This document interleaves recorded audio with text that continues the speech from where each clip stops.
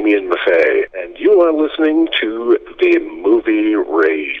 It's time for the movie raid. Tonight's victim is actor Damian Maffei, that has done Wrong Turn, the 2021 film, The Strangers Pray at Night, and Time's Up, amongst others. Hello. Hello. So tell us a little bit about the current Wrong Turn film. This one's a little bit of a different direction slightly, and having to be involved with it, especially from an existing franchise. Can you tell us a little bit about your involvement with the story itself without giving too much away? Yeah.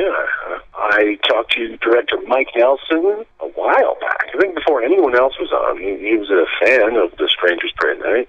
Reached out to him and I was like, "You're doing the new Wrong Turn movie." And I was like, throw me in there. Get me running around as one of those knucklehead cannibals. And he was like, "Oh, it's not really what's going on there."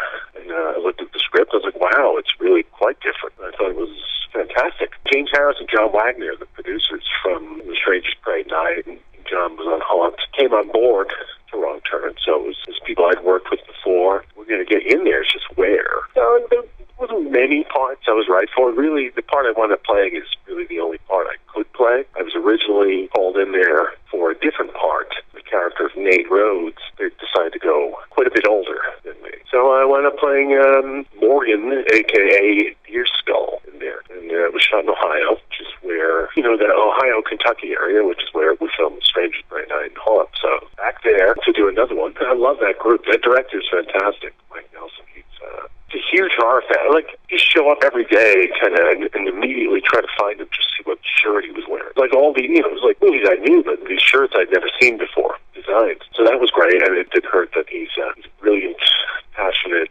filmmaker. Yeah, it was really good movie to be on, and the locations were very tough. It was probably the toughest shoot location-wise for anyone on that movie. Pretty great time, and I think the movie itself is fantastic, and I got to do something different, and certainly something that I haven't been doing film-wise, so I really appreciated, was flattered by the opportunity to be a part that I was. Do you consider this more of a more of the other side of the world type, what's going on the other side of the woods type of mentality of this story, rather than just looking at it slightly different direction as what we've already saw in the previous sequels? Very different. The original writer and creator of the first one just wanted to change it up. Having the opportunity to have a role, reboot, or a sequel to a franchise, especially one that's already been following, do you think it's still a risk career-wise? The success of the previous films, do you think it's still a risk career-wise to even accept this added on to your career itself? That's a pretty good question. That's actually something I was just talking to someone else about. As far as me, my involvement in Wrong Turn, I think it'd be very hard for the actor to have that land on them, but for a director, it's pretty ballsy. It's pretty bold to jump in there, a remake or a reboot. It's like two friends, Kevin Dennis, who did the Pet Sematary remake. When we found out they were doing that, I was like, wow, that's like good for you. Also, like, that's scary stuff, because horror fans, God love them, many of them are going to go in there and never give it a chance. And then maybe in 20 years or something, they'll revisit it and be like, well, maybe this wasn't that good. I mean, you got to really have a set of brass balls to jump in a beloved remake or reboot. And that's the other thing, is that, at least in America, I never heard anyone talk about the Wrong Turn movies. Every now and then, the original would pop up in a discussion in a horror group. One or two people would comment on it. But no one was talking about these movies here. The only reason anyone's talking about them now is because this movie came out. It's like, they call it a cash-in. What is it cashing in on? I know it's very popular in Latin America and Brazil, and that's a different story. But, I think it would be very hard for a reboot or a remake to have a real cataclysmic effect on an actor's career. It certainly isn't going to affect me. First of all, I've seen more positive reviews and word on Wrong Turn than negative. Just that, the horror community is very loud. Fandom is very loud. You see a lot of that because, they vocalize it the most. Even if it was, lynched across the board, it wouldn't come down to me. My participation isn't that much. And nobody knows who the fuck I am anyway. I'm not going to show up at, all in for something. Like, wait a minute, you're the guy from Wrong Turn. Get the hell out of here. But, if you got the genre fans who have a respect for it, who are making this thing, and the people who own the property allow the creatives to bring forth let their vision out there, then there's a good chance, there's a good script. I mean, people, half the fans are still going to go in there and fucking hate it. I mean, that is a reboot or a remake to get behind, I think, for me. Like, it was just this Silent Night, Deadly Night remake announced today. And I've been getting tagged in on a lot. I think someone started a petition to get me to play, even though no one knows what it's about, the remake, but just to get me to play, like, say, The Killer. And, I mean, I see the why behind that, as I've been playing a lot of these Killers. I thought about it for a moment. I mean, if it's a cool piece, that's a character who's not just, the slasher villain, but he's also, in theory, going through some things, some emotional things. This is a chance for an actor to dive in there and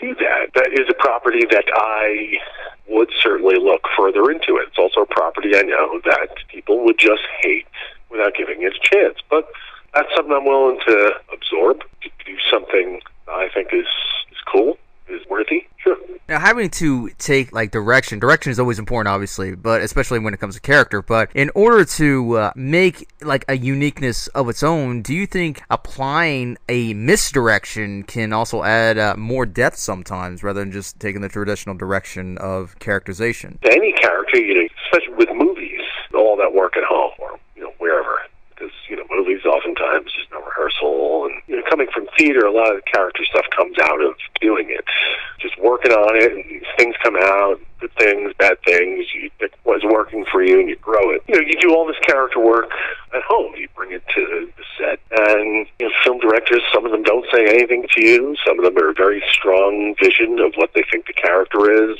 Too much. That's what they're there for, is to work with you. You should be open to any ideas they have. And you, as the actor, take those ideas, and is it something that you want to explore? Is it working for you, or is it nonsense? And then you can ignore it, apply it. But once you apply a direction, then it's out there. Then you're not going to be in the cutting room, so they can use whatever they want. So if you're just giving the director, taking one for the team there, that very likely will wind up in the actual movie. So, you got to be careful what you put out there. Misdirection-wise, I mean, it's an old actor trick to the director into thinking that your ideas are his, to flip it around and put it on them. So, that was a great idea, but you just find out what works for you. Is self-evolving with character better with the genre itself, or evolving you as you progress through each character? Now, obviously, it's important to evolve as an artist and as well as acting, but when it comes to the genre itself, when you've been in the genre, when you've performed so many horror-based characters and so forth, do you think it's best to evolve with the genre, or do you think it's best to continue to evolve through each character after each character after each character? Evolve with each character. I mean, a particular genre.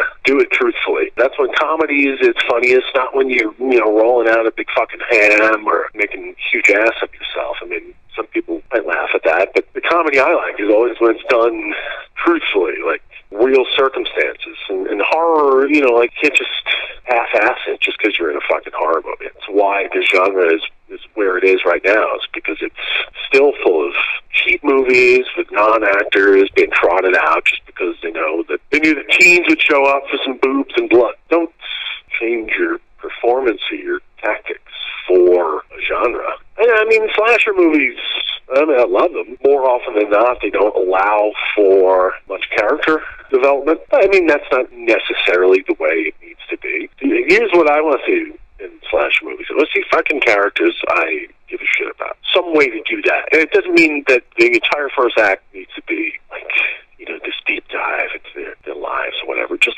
likable people here and there, or wholly unlikable people too. Characters you become invested in one way or the other. Because if you're just trotting out a bunch of people that you don't know their names, you can't tell them apart, who cares?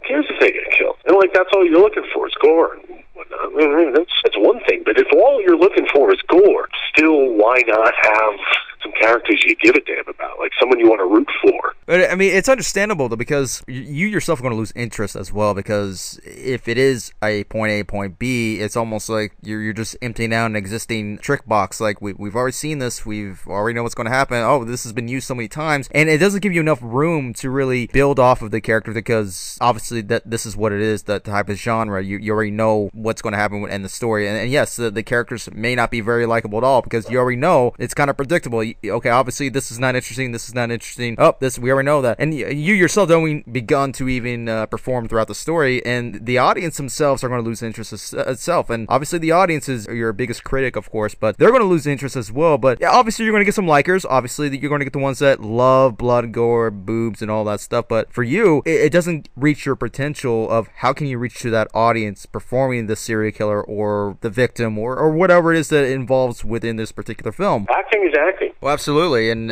when it comes to like serving the community itself, and there's always risks and to yourself, and that's where you're having to evolve, and rather just being the staple of the whole thing, because then obviously you yourself are going to be stale over time. Maybe your name is not going to be mentioned anymore or billed in other films later on. Always saw it out there, and then people started referring it to me, and I know it's a completely, it's a term of endearment. I'm honored, but like, you're my favorite horror actor, or it's like fans, and then it'll be like neighbors or something, or like friend of an aunt or something. Oh, you're the guy that acts in horror movies.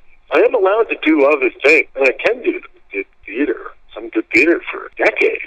I'm not only allowed to do horror movies, and I'm not only good enough to do horror movies. And that's really kind of where the thing comes from. It's like, oh, that person is only good enough to do horror movies. It's like this stunt guy played the Thundering Lug, now is kind of migrated on to other silly parts. He's a horror actor. It's only good enough to do horror. Like, I love horror movies, lifelong. And anytime I go to creatively push something or jump in something, it's a horror movie. I was like, I can do other things. I can do comedy and stuff. But I don't feel that way anymore. I love the horror genre, and the fans are tremendous.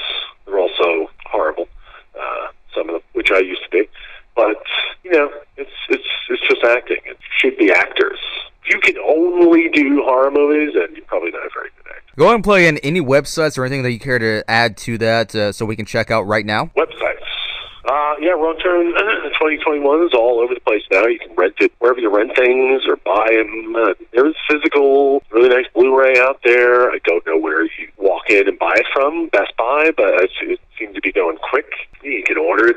I know they're all backed up there. Yeah, check out Wrong Turn 2021 and just be open to it, embrace it. Maybe you'll love it and it'll love you. Just follow me on social media or whatever, or follow the Time's Up social media accounts. Keep up with it. There you have it, everybody. That is actor Damian Maffei. Thank you. Thanks for having me on.